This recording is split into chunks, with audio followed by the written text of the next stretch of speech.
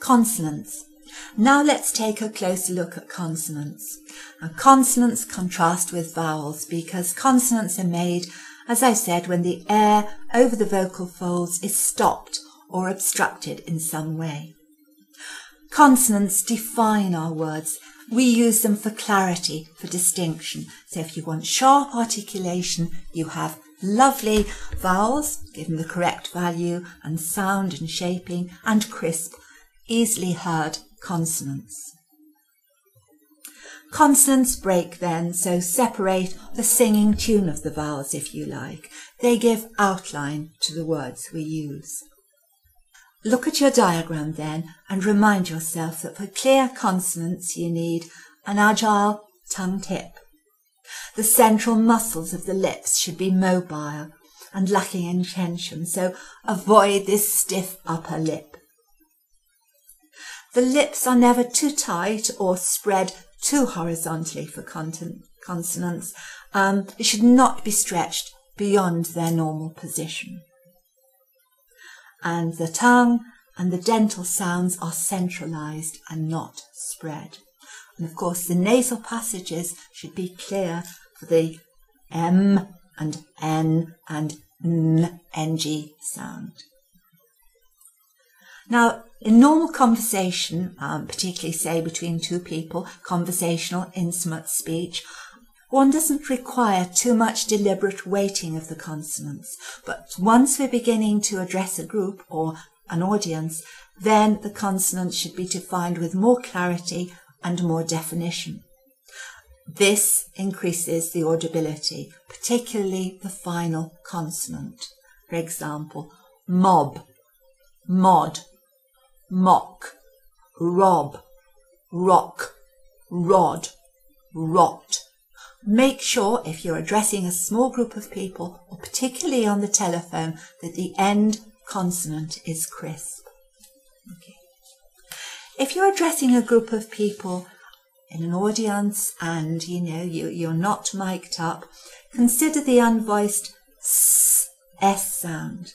Now, in large spaces where your voice has to carry, we need to replace the S, the unvoiced S sound, with a voiced Z.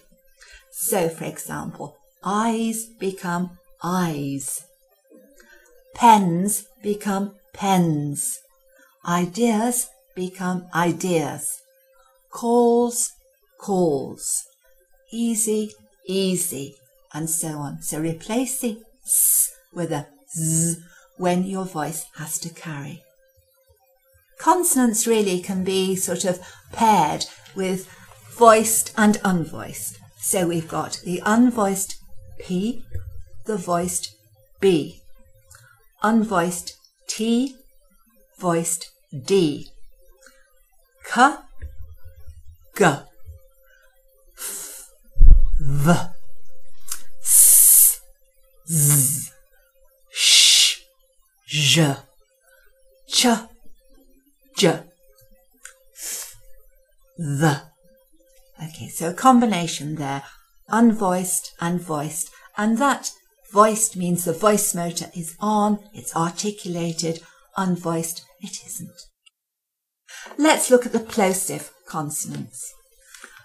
P, T, K, Ch, and the weaker plosives, the B, D, G. The sounds exploded variously using the lips and the tongue tip and the soft palate, which means the air is only partly blocked, it's breathed as well as voiced. Make sure that consonants are sounded not only at the beginning of words and end of words, but also in the middle, what we call the medial position. So we have top and we have top, but we'll also have puppy, so the P in the middle of the word gets its full value. As I've said, the nasal consonants, must be given their correct value. You try talking with a cold and find how difficult it is to get the clarity there. Practice the nasal consonants, but make sure there's no obstruction in the sinuses. L. can be a light sound when the tongue tip just touches the front of the gums and the sound passes through the side of the tongue, e.g. in lake, leaf, fly, sleep. Try that and just feel where the L sound is, where the L is shaped.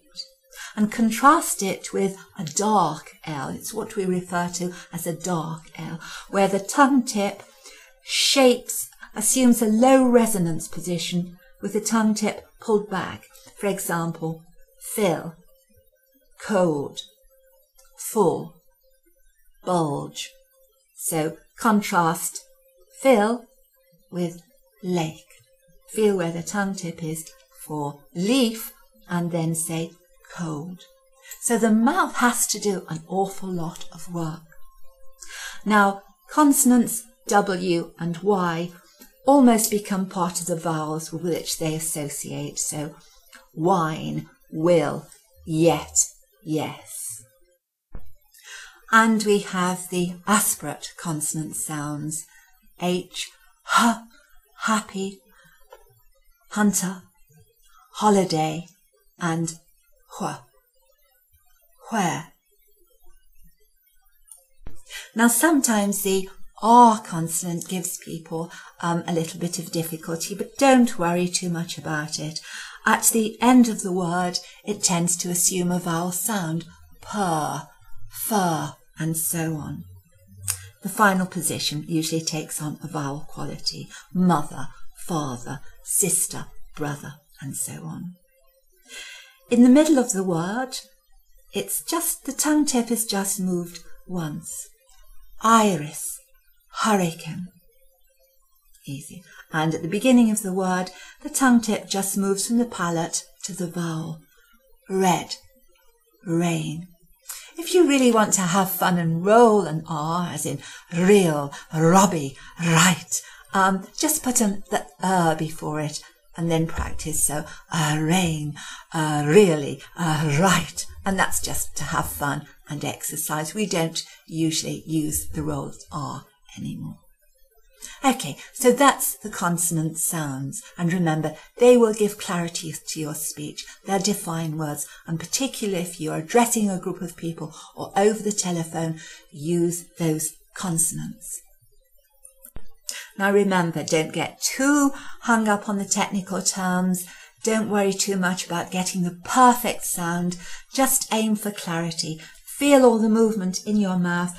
Use the mirror and see how the lips and the teeth and tongue move. And you should have lots of movement. As I said before, avoid this tight jaw and speaking with an English stiff upper lip, because you won't have the vowels and consonant sounds at all.